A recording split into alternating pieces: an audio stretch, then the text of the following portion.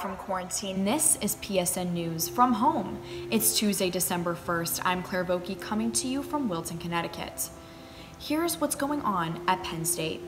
There are 154 positive coronavirus cases reported in Centre County since Friday, which is the highest single-day increase in 2 months. 40 deaths have been reported in Centre County in November alone, leaving the death total at 58 people. Since August 7th, Penn State has seen a total of 4,810 cases among the student body. As of Wednesday, 39 students are in some form of isolation or quarantine due to a positive test result or possible infected contact. Among University Park employees, there have been 35 active cases since the beginning of the semester, but now only 6 remain active. There are now over 4,200 hospitalized patients across Pennsylvania, 32 of which are in Centre County. The Penn State Go app now has a new feature which gives users university updates based on which Penn State campus they are closest to. This includes news about campus safety, events, and coronavirus protocols. This feature is activated only when students enable their location services for the app. You can find more information on how to activate the feature on the app's website. Coming to you right now, our news anchor Max Kugler will deliver you the latest in national news. Thanks, Claire. I'm Max Kugler, coming to you from Westchester, Pennsylvania. Here's your national news update. There are over 1,400,000 reported coronavirus deaths across the globe. According to Johns Hopkins University, there are more than 138,000 new cases in the United States as of Sunday. Some are hopeful, though, as the Pfizer coronavirus vaccine has started being flown to the United States from Belgium. The Moderna vaccine and the Pfizer vaccine are still awaiting FDA and other regulation approval. The metal monolith that went missing from Utah is now believed to have been found in Romania on Monday. Just yesterday, the monolith was reported to be gone from its original site, with no explanation as to how or why it even appeared in the first place. Hiker David Serber posted an Instagram video documenting the hollow aluminum monolith in its entirety. Serber gave detailed instruction on how to get to this rural area of the desert, and since his post, many adventure-seeking hikers have followed suit to find the puzzling structure that has now been removed. However, there leaves only speculation for the reasons behind its existence. Some believe it belongs to the late artist John McCracken, while others question if the 12-foot monolith is even from this planet. That was your news update. After your local weather, Colton Plisluski will bring you the latest in entertainment.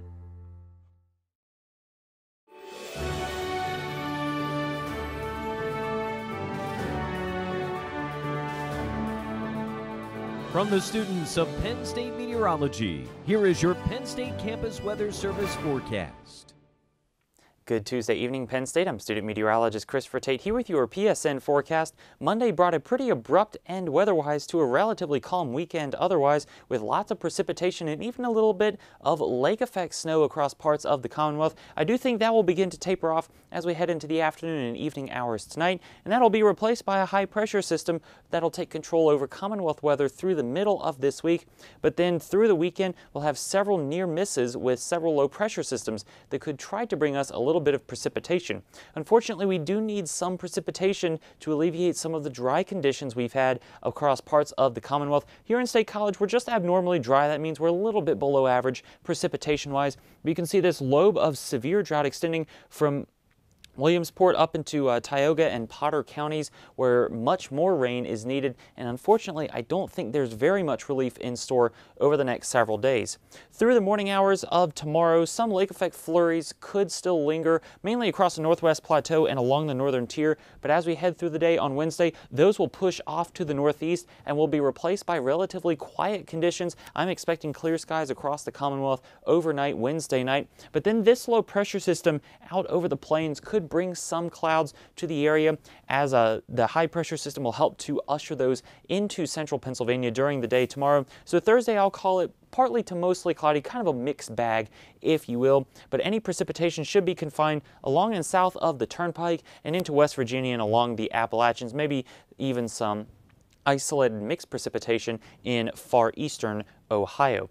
Now, as we look at the upper air pattern through the end of this week into the weekend, a very unsettled pattern as we see this large trough setting up over much of the eastern half of the U.S. And then through the day on Saturday, that trough becomes more pronounced, and as it begins to tilt towards the northeast, I think we could see another low pressure system develop somewhere in the mid-Atlantic states and slide northeastward, and that could bring some clouds and maybe a little bit of precipitation down in the Philly metro, but here in State College, I don't think we'll see anything except a handful of clouds, and we're certainly used to that this time of year. Through the day, Sunday into Monday, we'll switch to a northwest flow. That's the infamous lake effect snow direction, and I think we will see some lake effect precipitation here in the Commonwealth to start next week. Now, as we back things back up to Saturday, here's that low pressure system I was talking about developing. By Saturday evening could be a very well-defined low. Notice that comma shape, something meteorologists look for to find a very mature low pressure system, but I think only parts of coastal New England could see any real precipitation out of this outside of Pennsylvania especially. I think we'll just be left with clouds, and then like I said on Monday, we'll switch to that northwest flow, and that'll give us some lake effect precipitation, mainly in the form of snow across the northwest plateau and along parts of the Laurel Highlands. Overnight tonight for your low, 30 degrees, a fairly quiet evening otherwise. Lake effect snow tapering off. Wind chills will be down around 20 because we'll have that west-southwest wind around 10 to 15 miles an hour, gusting as high as 25. So pack an extra layer if you're going to be out and about tonight. Then during the day tomorrow, 39 degrees for your high, a touch below where we should be for this time of year. Clouds clearing during the day, cloudy to start, then mostly clear by nightfall. Winds are still going to be out of the west, but the gusts will wane ever so slightly and will do so to a greater extent overnight Wednesday into Thursday. Thursday itself should be a fairly average day. High temperature just a couple degrees above where we should be this time of year. Low temperatures for this entire period will be right around average, which is right around the 30-degree mark. I think we'll be within spitting distance of that every day in this 7-day forecast. Sunday into Monday, that's when we see that northwest flow begin to take hold, and Monday into Tuesday, a high pressure system will come back into Pennsylvania. Northwest flow combined with that will help to knock temperatures back several degrees below where we should be for this time of year, and I bet that will last through the middle of next week. For the Penn State Campus Weather Service, I'm student meteorologist Christopher Tate. Have a great night.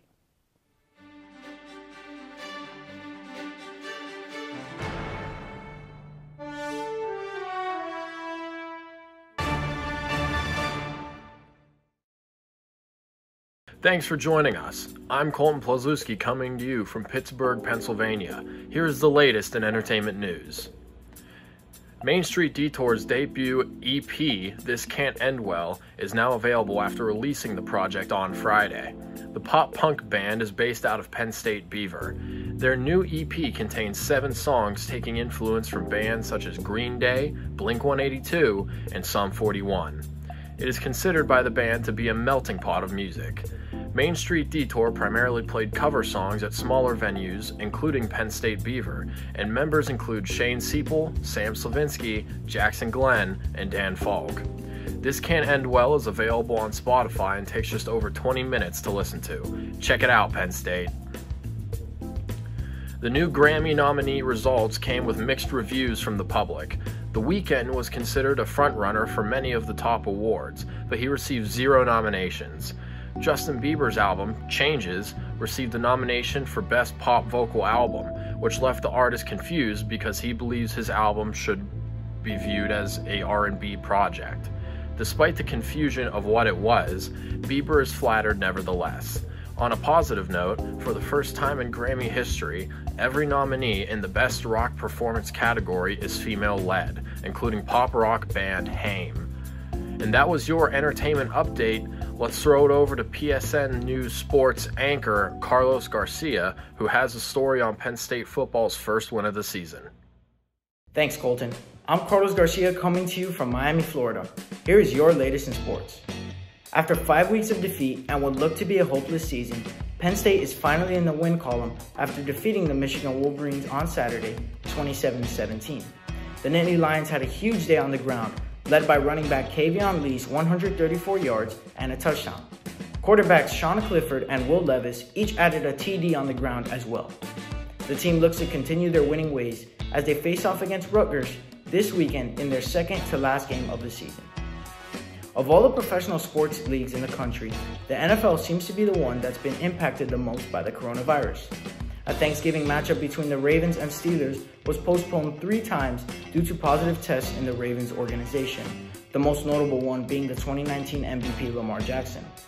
The Denver Broncos pulled up practice squad wide receiver Kendall Hinton and started him at quarterback on Sunday versus the Saints.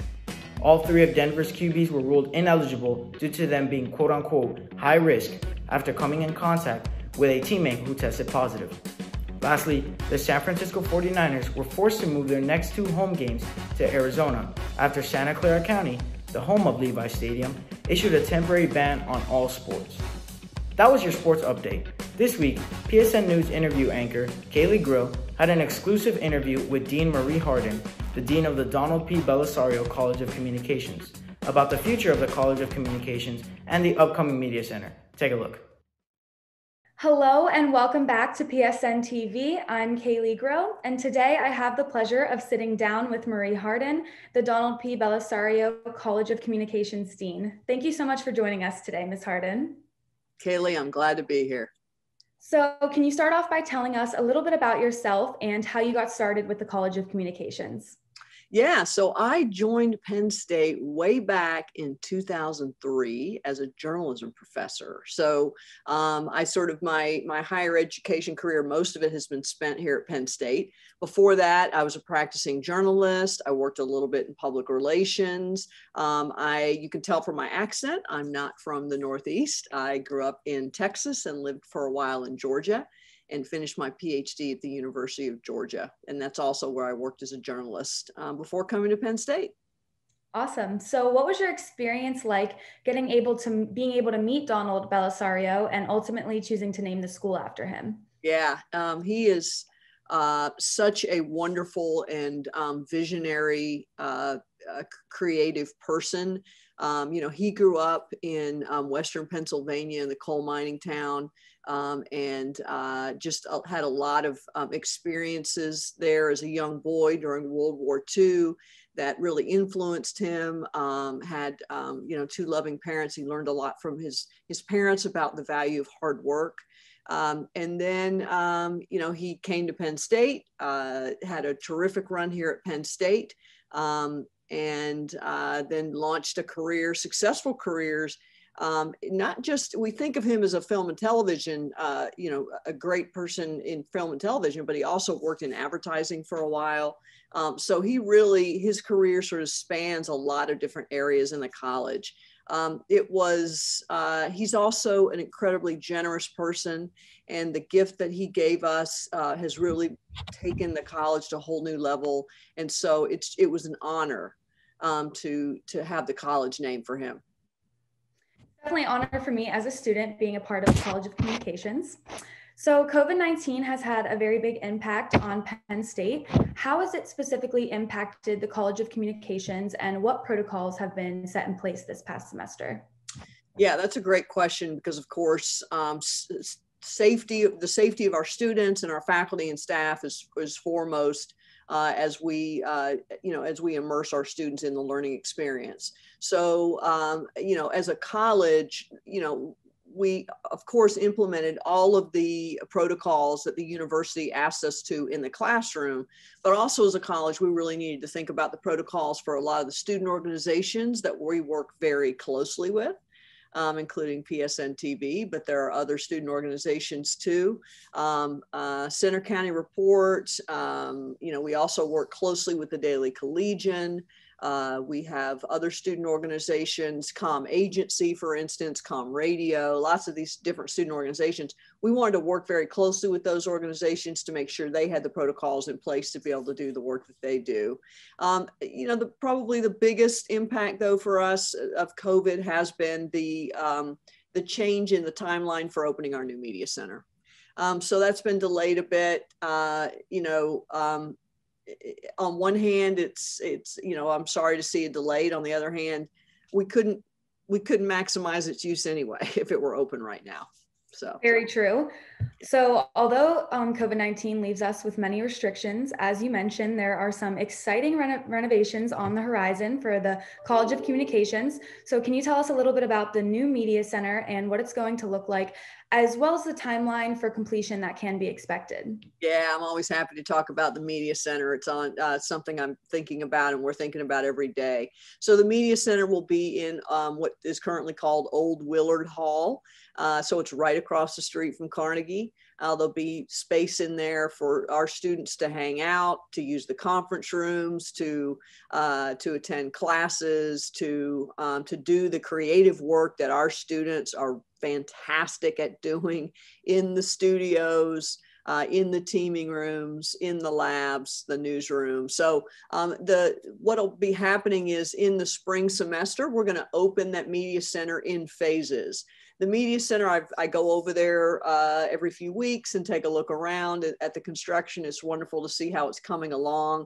It will get finished early spring semester, and then we'll be slowly kind of opening it in phases. What that means for our students is all of the things happening out at Innovation Park in the spring semester will be continuing there, and we'll kind of slowly be moving things over to the Media Center. Wow, that's super exciting. And it is very exciting for PSN TV, actually, because we look forward to our brand new studio.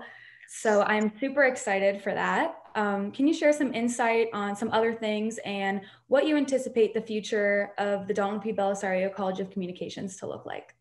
Yeah, it's so exciting to think about our future because we are, we're a comprehensive college in terms of the experience and the preparation that we give students who want to enter the creative communications industries. So whether it's film production or whether it's public relations or advertising, those traditional sorts of careers, or careers that we're not even, haven't been invented yet, right? Our students will be leading the way on that. I would tell you that as I see out into our future, obviously the Media Center will be a big sort of hub for all of our activity. We are more and more as a college really becoming also a hub of activity for entrepreneurship and for innovation. So what I would tell you is more and more, I think you're going to see innovation and entrepreneurship really at the center of what we do and what our students do. This creative freedom to really combine technologies and creativity in completely new and exciting ways. That's awesome. It's safe to say there's some very exciting things on the horizon for the Penn State community, as well as prospective students. Thank you so much, Ms. Harden, for joining us on this week's episode of PSN TV. I'm Kaylee Grill signing off, and we'll see you guys next time. Take care. And that's all for tonight on PSN News from home. Be sure to check us out on Twitter and Facebook at PSN News, on Instagram at Penn State Network News, and to subscribe to our YouTube channel at youtube.com/PSN News. Have a good night and stay safe, Penn State.